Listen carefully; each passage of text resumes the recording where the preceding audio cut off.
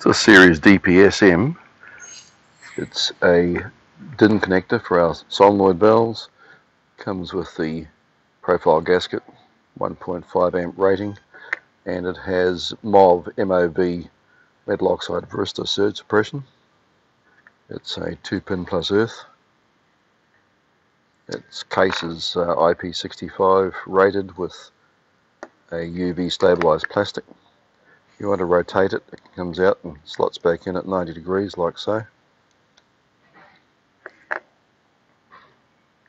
On the back we've got our 2 terminals here plus earth terminal on this part, and there's the Metal Oxide Verista LED light here, and this is the componentry to protect the circuitry of your computer for any feedback from the solenoid valves.